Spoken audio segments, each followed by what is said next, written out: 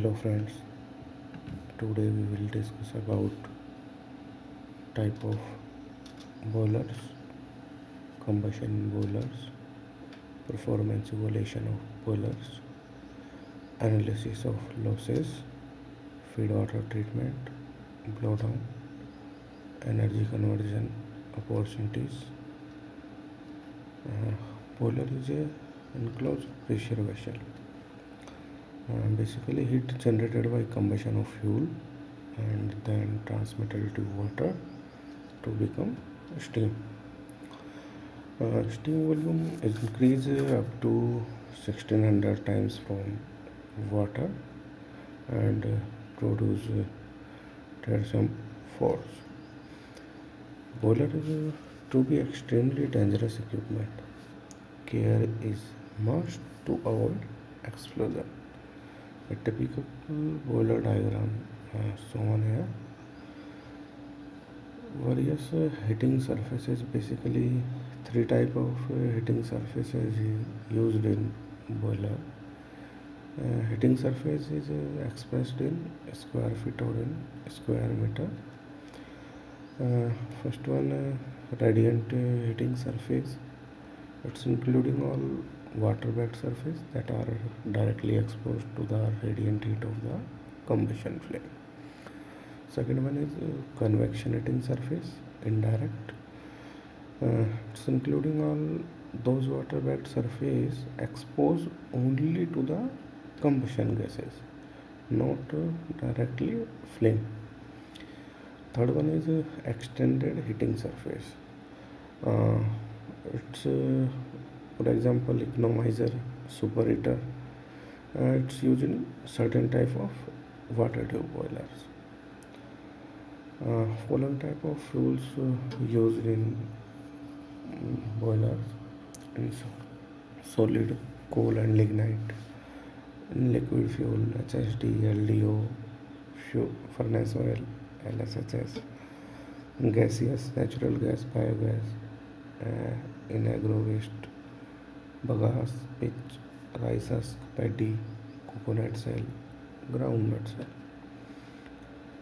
As per IBR, steam boiler means any closed vessel exceeding 22.75 liter in capacity and which is under expressly for generating steam under pressure, and include any mounting of other fitting attached to such vessel, which is wholly or partially under pressure when the steam is shut off. We can see as per section 28 and 29 of IBR Act.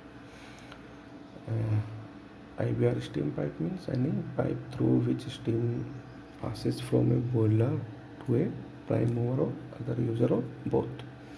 If pressure at which steam pass through such pipe exceeding 3.5 kg per centimeter square above atmospheric pressure, or such pipe exceeding 20 to 54 mm in internal diameter, or including in other case any connected fitting or a steam pipe. Then boiler specification, basically given on boiler drum, boiler make and year. For example, Thermax boiler make in 2003-4, maximum continuous rating given in TPH, also temperature, rated working pressure, type of boiler, fuel fired, total heating surface area in meter cube, fuel boiler system. So boiler system, typically water treatment system, feed water system, steam system, blowdown system, fuel supply system, air supply system, flue gas system. So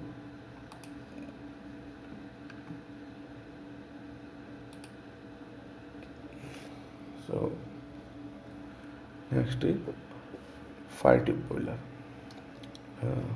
Fire tube boiler means fire in tube. or hot gas through tubes or boiler feed water in cell side. Fire tube submerging water.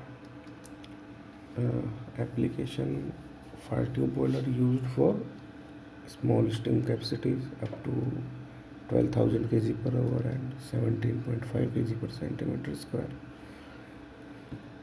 Fire tube boiler merits low capital cost and fuel efficient up to 82%, accepts wide and load fluctuation. Steam pressure variation is less due to large volume of water. Also packaged boiler. Water tube boiler. Water tube boiler means water in tubes. So water flow through tubes and water tube surrounded by hot gases. Water tube boiler application. So water tube boiler used for power plants. Steam capacity range from 4.5 to 120 ton per hour, and characteristic: high capital cost, used for high pressure, high capacity steam boiler, demand more controls, calls for very stringent water quality. Next, package boiler.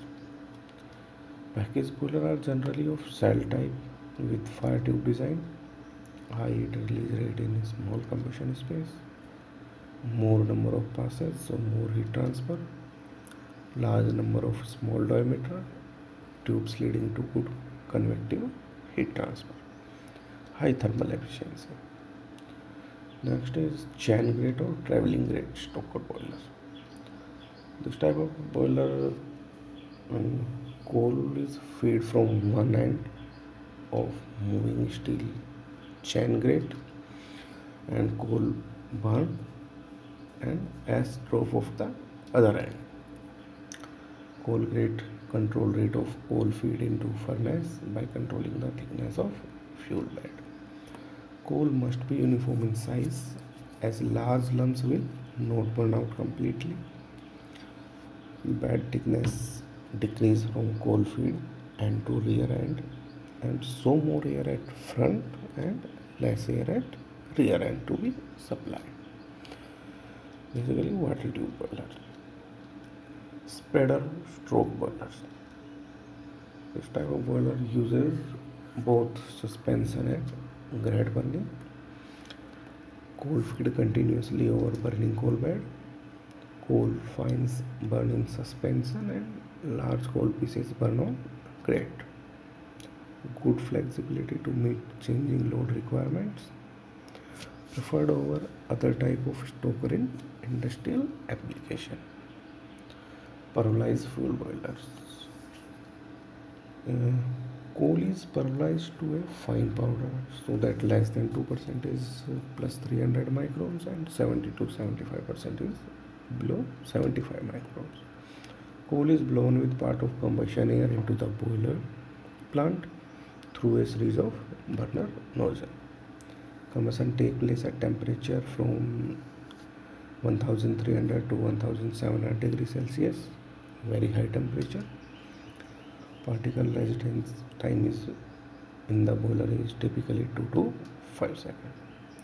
One of the most popular system for firing pulverized coal is the tangential firing, using four-burner corner to corner to create a fireball at the center of the furnace. Figure shown here. This type of tangential firing used in PF boilers. Thermal power plant station boiler typical diagram shown here. So 90% of coal-fired power boiler in the world is pulverized type. Typical coal-fired power plant diagram shown here. Pulverized fuel boiler advantage: it is ability to burn all ranks of coal from anthracite to lignite, and it permits combination firing. Can use coal, oil, gas in same burn. Because of this advantage, there is widespread use of pulverized coal furnaces. Disadvantage: high power demand for pulverizing, required more maintenance, fly ash erosion and pollution, complicate unit operation. Now, fluidizing bed combustion, FBC boiler. When an evenly distributed air or gases passes upward through a finely divided bed of solid particles such as sand supporting on a fine mass, the particles are undistributed at low velocity. As air velocities gradually increase, a stage is reached when the individual particles are suspended in the air stage.